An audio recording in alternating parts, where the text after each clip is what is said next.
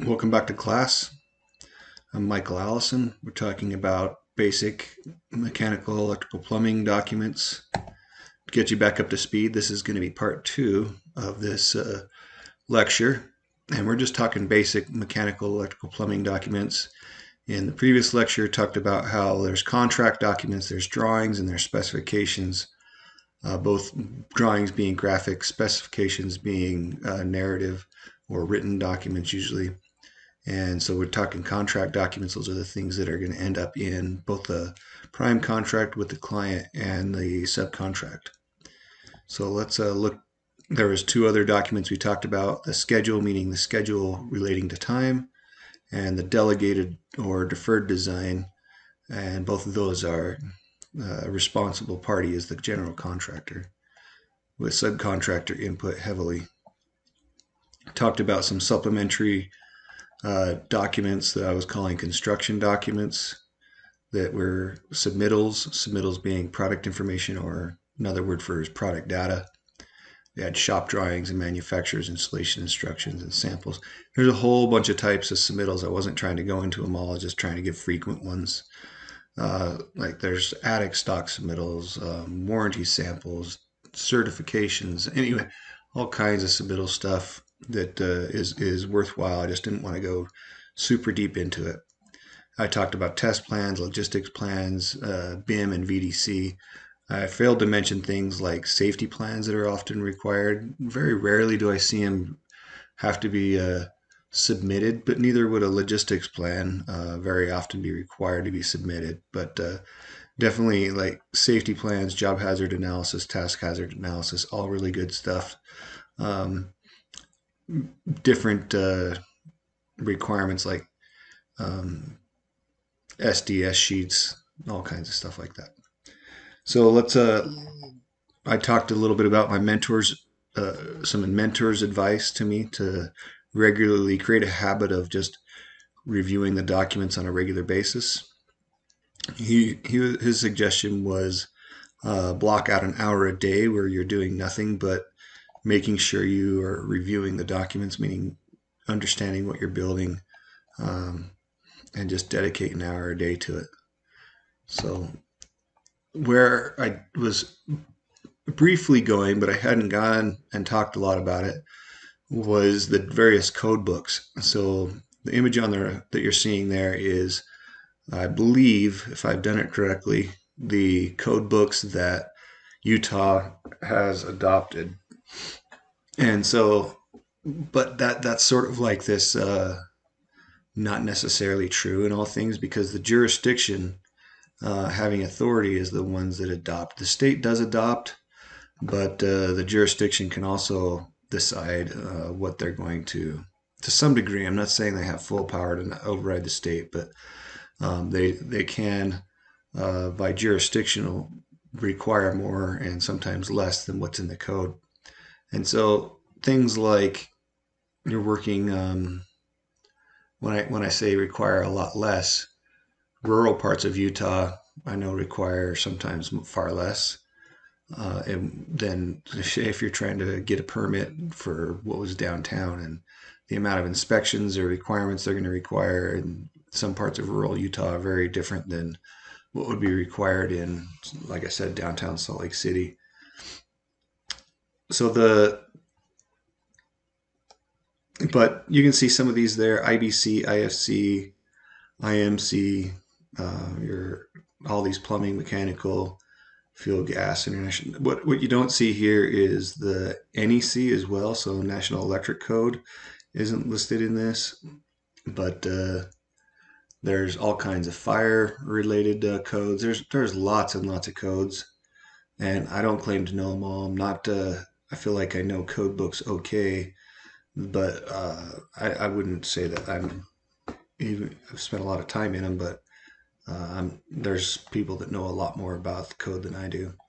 So the point being, there's a lot of code requirements. There's also so the idea here is that the designers, the architect engineers, have a lot more training, hopefully, in code than we do. In fact, their design is supposed to be meeting this code, and then we as the general contractor and the contract subcontractors are supposed to know the code well enough to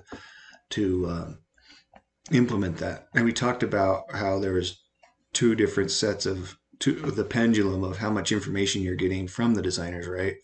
And the example we gave of the project at Weber State, where there was just shy of 200 drawings and just over 1,600 specification, and that level of detail versus, say, what we got from the Fiveplex, where I think there was like 20 drawings.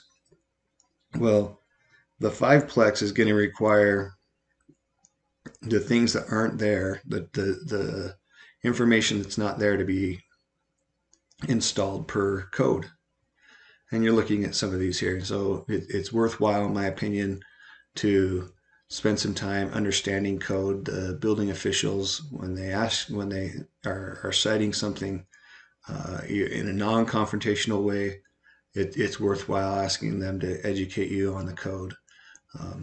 They explain where they're coming from. Look those things up. You could, if you have a good relationship with the building official, call for and you're out on site, get a consultation going early on, and get some of their advice on some common code infractions that they've seen in this type of construction that you're working on, and try and avoid those in advance. So the code is another. It's weird because I don't know if I want to call it a contract document, but it really is, because most contracts are going to say that you have to install or build per code, and they're referenced. So be interesting to see from a lawyer's perspective whether they're true contract documents, but they definitely have they're definitely right there next to the drawings and specifications for requirements. In fact, if your building is not meeting code, the code book, or the design is not meeting code, your code book would usually pull rank on those drawings, and the drawings would have to get updated. Okay, so let's look closely at the drawings, and we're going to start again from general and then get really specific in our example. So right now we're just doing PowerPoint, and we're just going to say, okay, let's look at the drawings from a high elevation view, and there's notes, plans, elevations, sections, details, schedules, and schematics. The one word in there that you're seeing again is schedules, and this one I'm not talking about time. I'm talking about another synonym would be list, I think would be a good way. So I want to bring up Bluebeam and look at that. All right, we're looking at that project at Weber State, and we're looking at the notes page for the architect. I mean, there's all kinds of stuff on the notes page, but we looked at this briefly before. But let's look at it in more detail. We've got abbreviations. I've got some folks to be able to contact, and the project team, all their symbols. So when we read through the architect's drawings, he explains the symbols here. Got his code analysis piece here, the sheet index. Got some other notes, and even though the architect has a lot of notes, I think architect would have put this together. He's got a whole section of general information right here, and most of these right here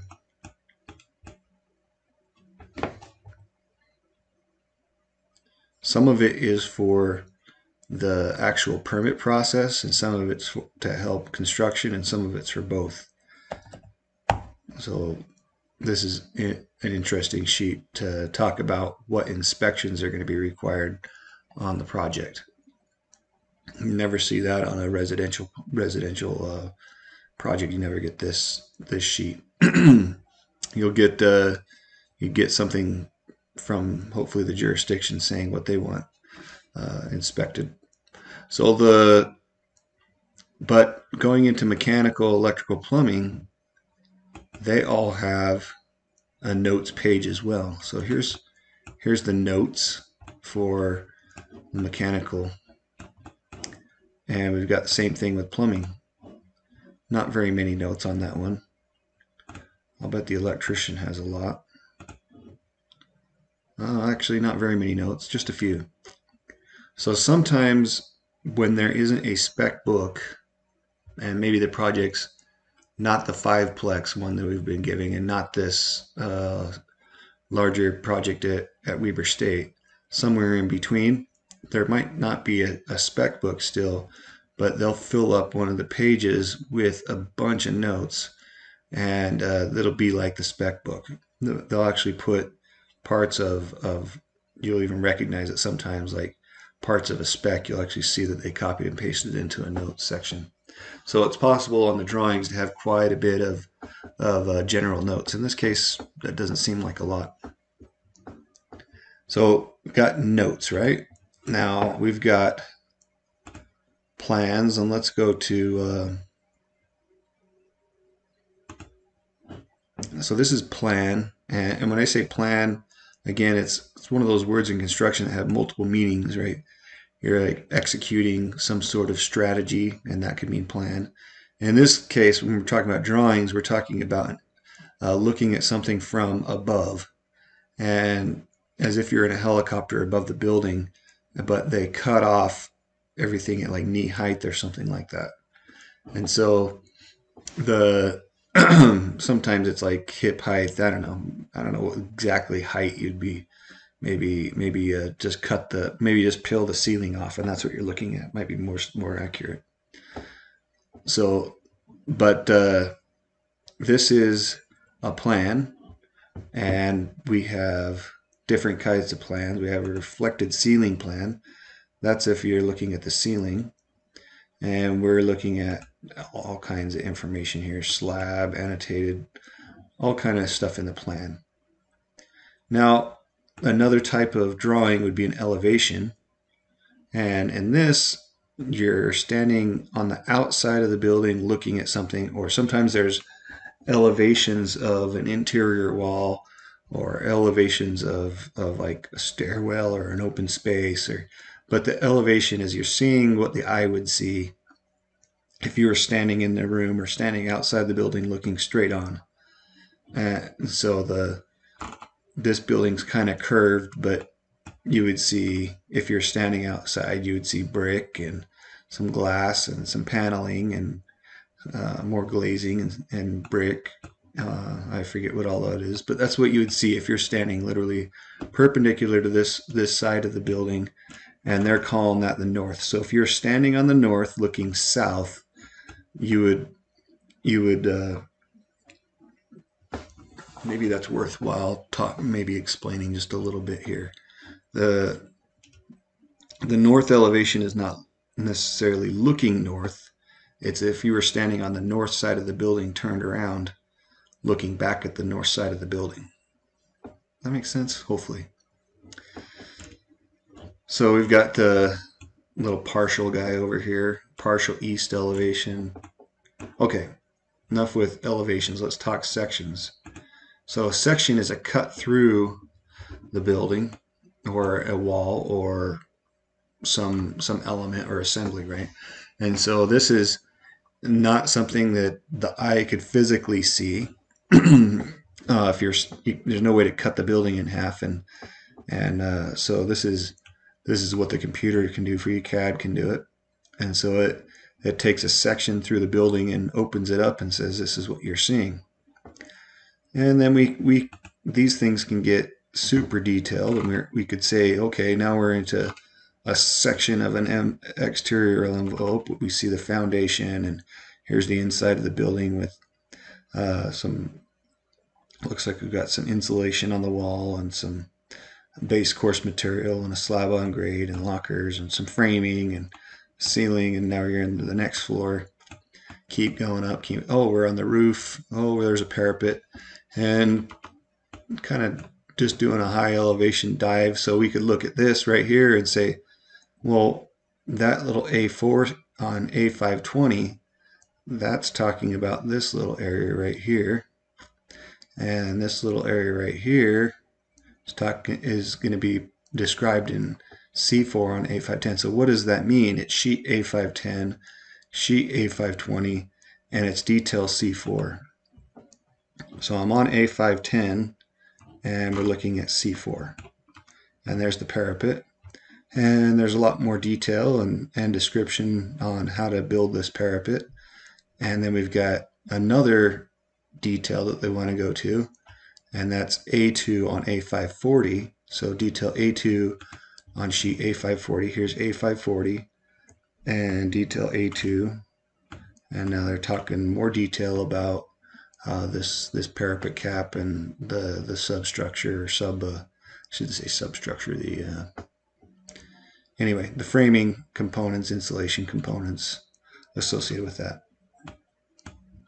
Okay, now we have schedules. Let me find one in the architectural.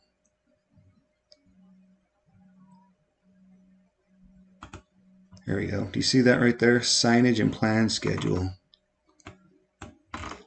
Signage, plan, and schedule. Okay, so there's going to be a list here. Oh, there's the list. That's a schedule. A list. Mechanical, electrical, plumbing, they love schedules in their drawings. And so let's go look at a mechanical schedule. It's just a list of stuff. Actually, a list of stuff. It's the mechanical equipment listed out. And so plumbing is going to do the same thing, fire protection, electrical. These MEP trades heavily use the schedule. Now, I was talking about schematic as well. And sometimes the architect uses a schematic, but it's rare. I don't think there are any schematic type drawings. I don't know why the architect. So in the A drawings, no schematic. In the structural, I doubt they use schematic either. Oh, maybe schematic reference. Let's see what you got. Oh, not much. So, but in mechanical, electrical, these schedules and schematics go hand in hand. So if we say, okay, let's look at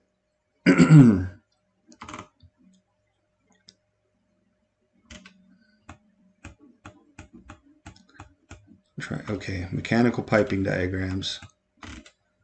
And each of these are VRFs, variable refrigerant flow, I think is the F. And it's showing, so what is it this thing is? What is it that all these little lines are? I'm not here to talk about how a VRF system works, other than that it's basically heat pumps moving refrigerant around and moving air across the coil, which is fantastic and pretty new technology and and supposedly very efficient. So, but what is a VRF 3-04? We would come to the schedule. VRF a 3-04, and it is the DO office, room 226. It's a ceiling cassette. It's supposed to push out 390 CFM. It's supposed to get 50 CFM from the outside. I don't know what ESP stands for off the top of my head, but there's acute cooling, heating. So it's 208 volts, single phase, 60 hertz, Mitsubishi, and these other notes, which are down here, apply. But kind of the point of getting here was in mechanical, electrical, and plumbing, fire protection, the use of schematic is really useful. And folks kind of, when I say folks, I mean myself. This is the use of schedules and schematics is something I didn't know how to do right away, and I don't think anybody ever showed me how to read it or really explain how they come together. And so, but with some experience on some really large mechanical electrical projects and being around some really good folks and being able to ask questions, was able to fill in some of the gaps that I had in my knowledge. And so this is I love I shouldn't say love, but I really have come to appreciate the idea of the schematic as well as a schedule. And so when you come to mechanical, electrical, plumbing versus architectural, we're going to see floor plans in mechanical. So we've got a mechanical plan level 1, and just like the architect has notes on and call outs and stuff, they're using the architectural floor plan. Notice that the architectural floor plan is kind of like a layer that is not as solid or dark as this duct run right here. And so they take what looks to be the ceiling plan of from the architect. Maybe it's not. Maybe it's not the ceiling plan. No, it's just a floor plan. And they draw in the mechanical designer draws in the duct runs, and you can see right here. Here's a VRF sitting right here. They're sort of similar to VAVs, but if you know what that is, but it's dealing rather than transferring water as the medium, it's dealing with refrigerant to move heat. And so as we look at how the mechanical designer does things, they draw and they label things. So this duct right here is 8-inch round SA. This is a 24 by 24 RA. And I can't remember off the top of my head what an SA is or an RA is. So what we would end up doing is coming back to their notes, and let's look at what SA is, RA is, and what this symbol looks like right here.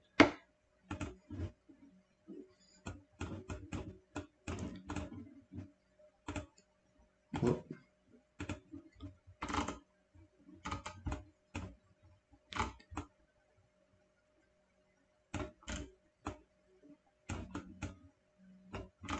Oh, duh, supply error. That was kind of done on me, return error. Super simple. I don't know why I didn't come up with it, but that's all right. Maybe I'm tired. Supply error, return error, basic, most common stuff out of ductwork, and it went by me. Sorry, that's a little embarrassing. And then we have this guy right here where we've got, what is that? Well, that's a flexible air duct. So that's 8-inch round supply air. And what is that right there? That's a supply air diffuser. So think of like that's up in the ceiling somewhere, pointed down. And this lighter duct, that's the return air duct, right? And we'll get into more details. You don't have to understand all this stuff right now. My point is to try and describe how to use the drawings, where sometimes on the architectural it's a little easier to understand what everything is because it sort of looks like what it is. And then on these, this looks like a square. And what is it? Well, you have to know what it is after you look up the VRF 2-16. Return grill number 1. Well, what is RG1? You'd have to go back to the schedule.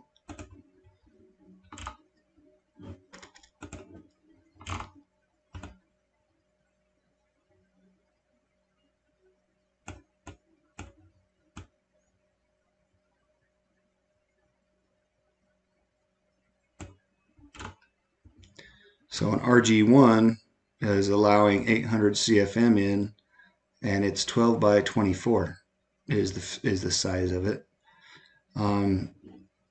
So kind of the point being, there aren't any dimensions on here showing exactly what that register is, or grill, excuse me. And so you have to come over to the schedule and use the schedule along with the drawings, along with the notes, along with the symbols to try and put together what all this means. And for me, obviously I didn't remember what supply air symbol was and return air, but I use one better than that. But the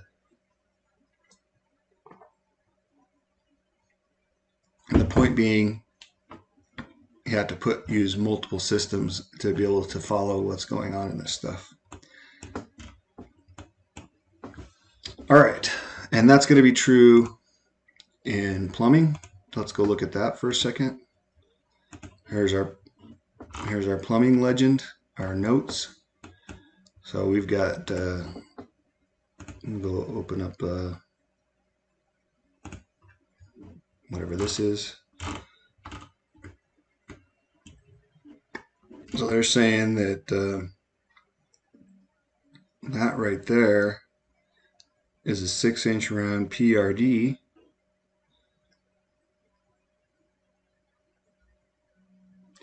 Primary roof drain.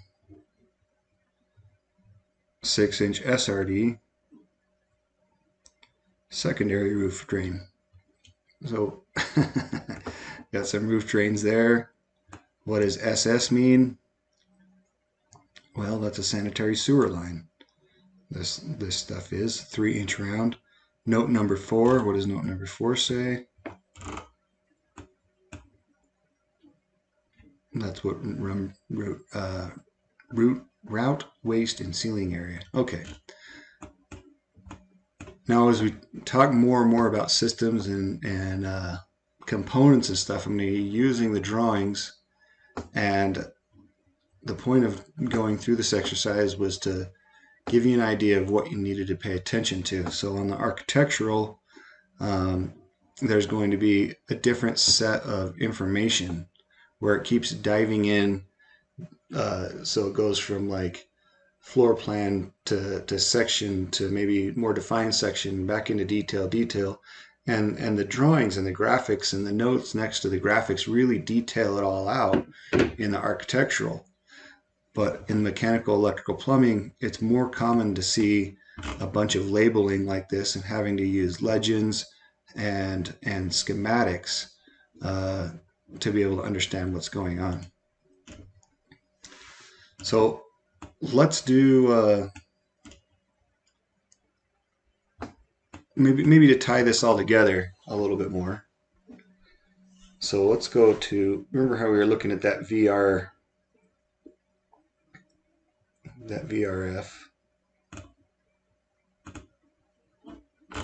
So here's our VRF schedule, and I want to know what a VRF is. Remember we talked about the submittals, and we have the mechanical equipment here.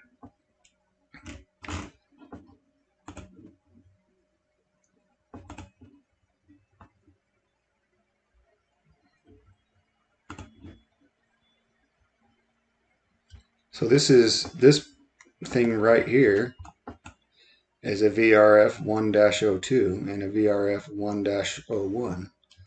And so they basically look like that, and here's the information associated with it. You can kind of see the refrigerant lines. This is probably a condensate line. I'm not sure what that is, but I'd have to look at we could go look at that detail and see. I'm curious. Anyway, it's probably not the time for that right now. But the point being, we've got information from a submittal that's helping me understand from a schedule that came from a floor plan, right? And so the floor plan sort of told me about it. But if I want to understand how the whole system's going to work together, then I want to be looking at the schematic diagram. All right, let's do a schematic. Let's just, hopefully this is fairly easy, but I do want people to understand how a schematic works. Let's draw this. All right, we're going to do a schematic of a dryer. So here's our dryer.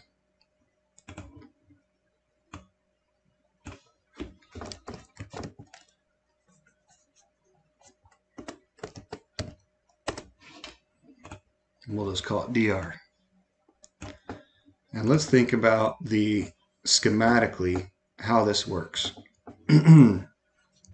So there is a there's an electrical source for it.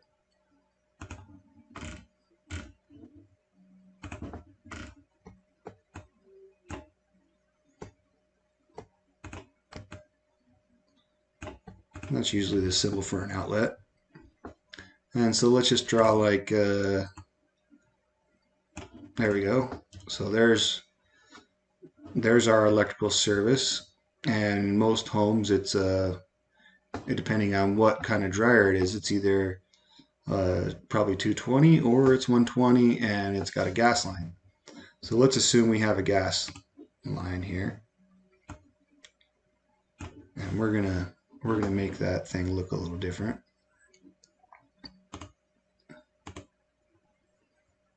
Oh, it's over here. Sorry, guys.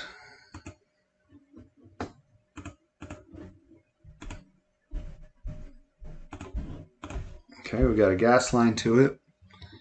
Dryer. What else do we need? We need a vent. So we'll just say that it vents vertically.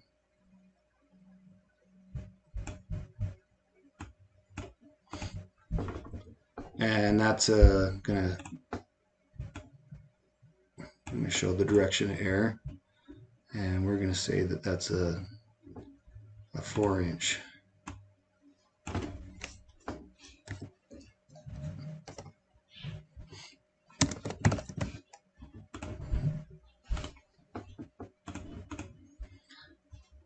Is that the schematic? Is that what we have?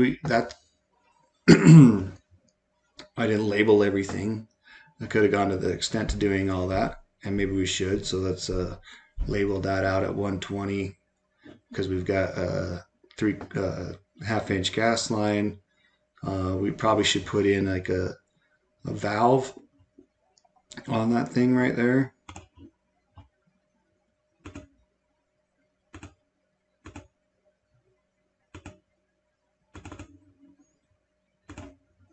We could continue to detail this out. The dryer has an HMI, so it's got a human machine interface with various dials and things. If we wanted to detail this out even more, there's got to be some sort of a electrically controlled valve that opens up the gas. It's got to have an igniter. It's got to have a motor and some control panel, some control a control system to it with various settings and whatnot. So we could continue to detail this out. But the point being, this is a really simple schematic. And does it show it in plan view? No, it's not a plan view. It's just a schematic showing kind of how this is working together. So when you compare this thing and one of those, this drawing doesn't show anything in plan view. It's not meaning that these are all lined up in a nice little row and that the piping goes like this and then goes like that. It doesn't mean that. The schematic is just saying that this is the components associated with the system, and that's sort of the idea of a schematic. And we could get more detailed. I don't even think a schematic would go to this level of detail. Maybe, who knows? But the point being, let's go look at it from our small project, our multifamily.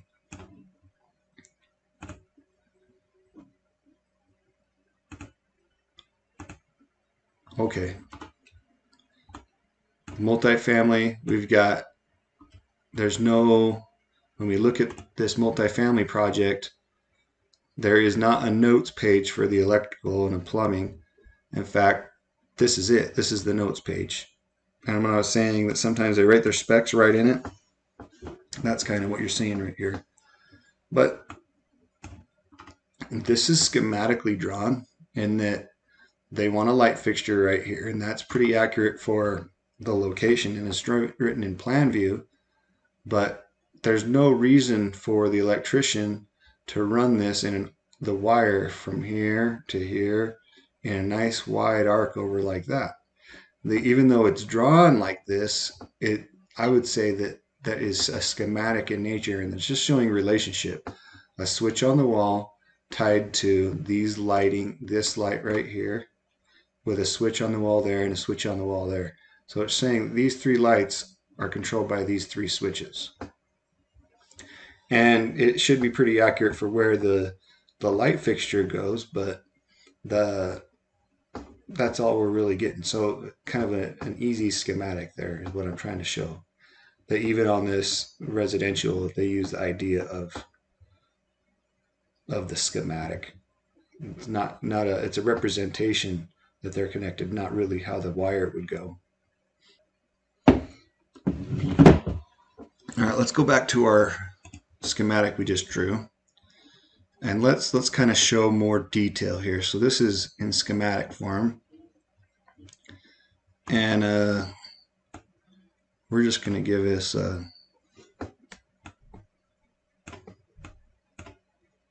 I don't know if this is really the symbol or not, but let's finish off our schematic here. And we'll call that that symbol for me is going to be the gas meter.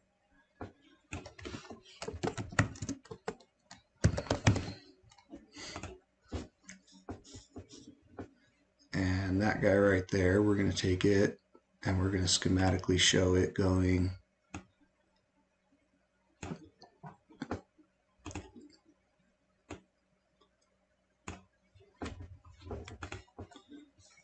and we'll do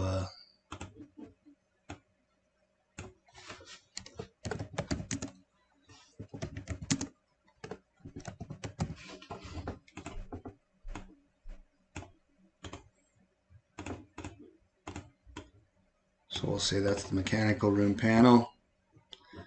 That's good. We need a little something there to finish that off. We'll do this.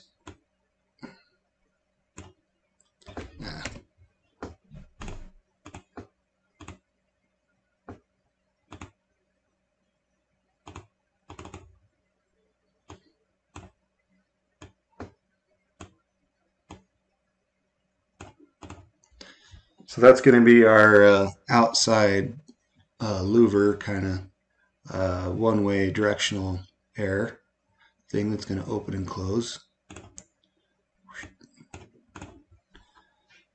So schematically, I like our little schematic here now, kind of showing what it is. I'm missing kind of a piece in my schematic, in my opinion.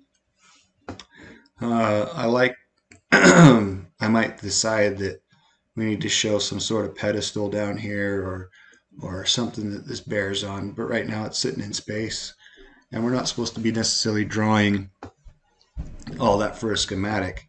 But if there was this interface there, maybe if there was a washer here and we did a washer right next to it, we would need a couple drain lines, and so we would need one underneath here, and we would need another drain over here. Anyway, the point being, sometimes even though it's not touching it, it's still using it. So this washer needs a drain underneath for emergency spill or something like that. And so even though it's not physically touching, it's still part of the schematic, where all these other components are physically touching. All right, cool. Thanks for joining with me. Appreciate it.